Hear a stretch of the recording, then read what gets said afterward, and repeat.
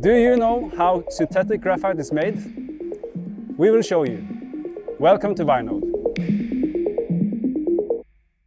The first step of the synthetic graphite production is to take in big lumps of petroleum coke. We crush it and we dry it and we remove magnetic impurities.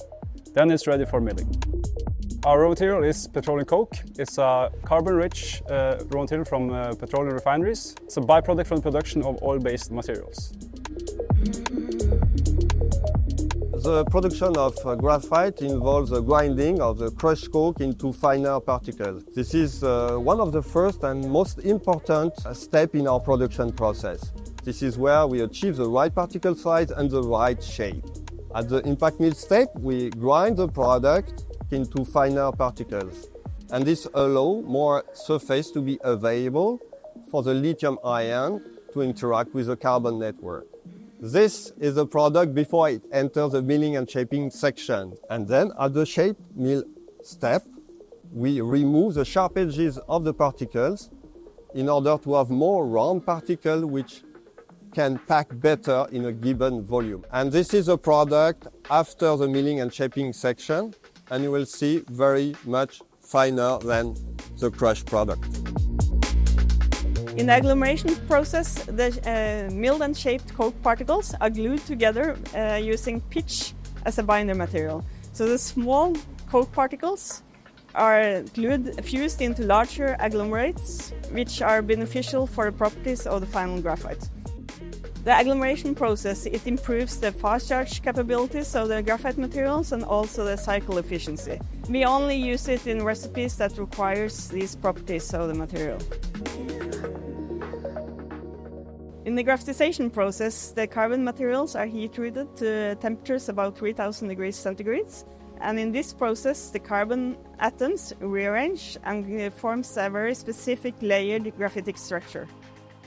The closed furnaces of Vianode are beneficial when it comes to improved process control, less environmental emissions, more homogeneous products, and higher energy efficiency.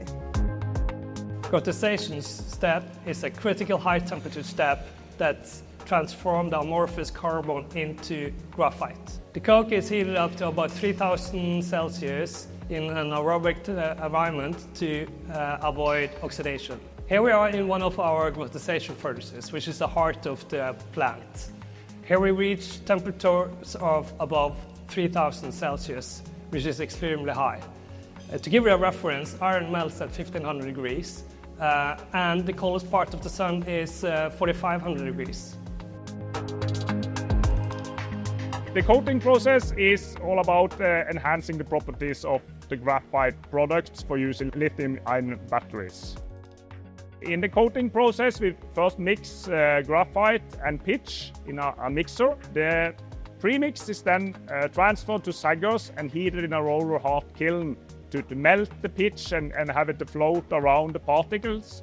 And then it's carbonized and creates a thin coating that is the pitch coating we are talking about. Pitch coating is put on to enhance the fast charge properties of the graphite particles for use in lithium-ion batteries. When you have the graphite after the graphitization process, we need to process through a finished product line where we sieve and we remove all the potential magnetic particles, so we have a very clean material that can be assembled on the batteries for the electric vehicles. So the requirements from the automotive are very hard and very high-tech, so we need to be sure that we have clean material. We have our internal Vianode lab, which is managed 24/7 by high-skilled professionals, and we use this lab state-of-the-art instruments to control the material from the incoming material to the finished products line. So in this manner, we assure that the complete process chain, we always have material inside specification to comply with the automotive requirements.